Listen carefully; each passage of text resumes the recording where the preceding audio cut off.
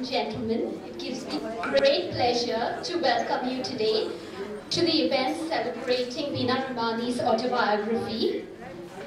Could I please request Ms. Bina Ramani and Sahida Hamid to please come onto the dais? At the outset, is this on? No, it's on. Is this on? Yes. At the outset, I first of all want to say thank you all for being here tonight on this very special occasion, landmark moment in my life. And secondly, since I sincerely apologize for the delay, I had intended to be here at 6:30 and welcome a lot of you with a cup of tea with me, which I missed completely because we've been stuck in one spot in Khas, outside of Khas village, as a matter of fact, with a wedding happening, and we were just stuck there. It's a terrible feeling where we couldn't move left, right, back or front. But thank you for having the patience, and we're going to get off straight away to a wonderful session and invite a lot of response from you when we're done over here. And very fortunate to have Dr. Saeeda Hamid, someone who I hugely admire, to be here as my conversationalist, and plenty more.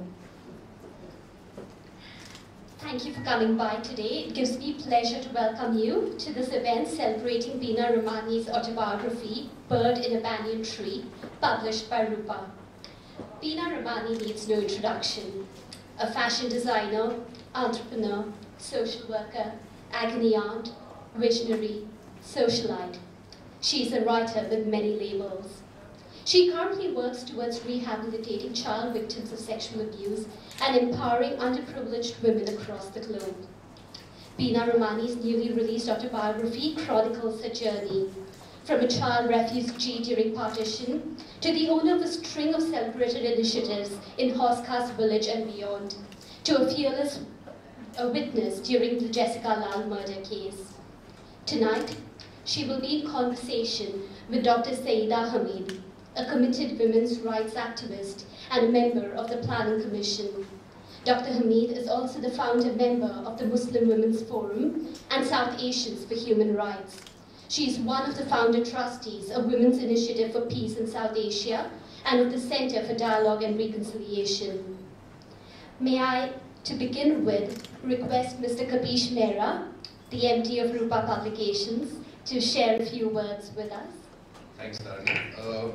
A very good evening to Bina, our dear author, Dr. Saeeda Hamid, distinguished panelists, ladies and gentlemen, friends from the media.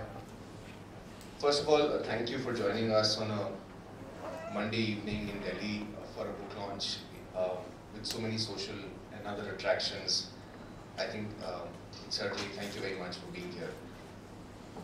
Publishers at book launches are essentially supposed to be doing three things. They're supposed to be talking very highly about the book, they're supposed to be talking very highly about the author, and they're supposed to be asking all of you to buy a copy of the book. So I'll go in that order. Talking highly about the book. Now there are very many ways to talk highly about the book. You can talk about how profound it is, how well written it is, how from the heart it is, etc., etc.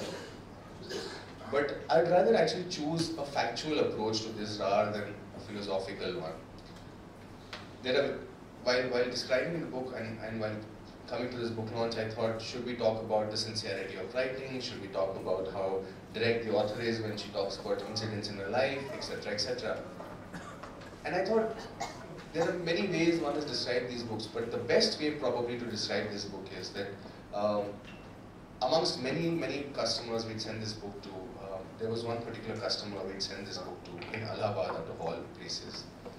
It wasn't a Bombay, it wasn't a Goa, it wasn't etc. It wasn't a Chandigarh. This fellow from Allahabad is a small bookshop about 150 square feet, etc. Small, not 150, but yeah, 500 square feet. And he said, you know, you sent me 3 copies. Don't you think you're not doing justice to this book? I think you should be sending me about at least 5 or 7 more, because I'm sure I'll sell it off. And I'm happy to report today at this today's evening that single customer who had this 500 odd square feet bookshop in Allahabad that sold about 25-30 copies. Now, as an indicator of a bestseller, a person like that would probably have sold about 15-20. This fellow is almost one double of that. That indicates the kind of interest that this book has received, not only from the urban parts of India, not only from the Delhi, Bombay, Madras, Goa, etc., etc., but also parts where people have heard about Bina. They would have wanted to know more, but the ability to access that life, that story, was not there. So I think talking very highly about the book, I think that's point one taken care of.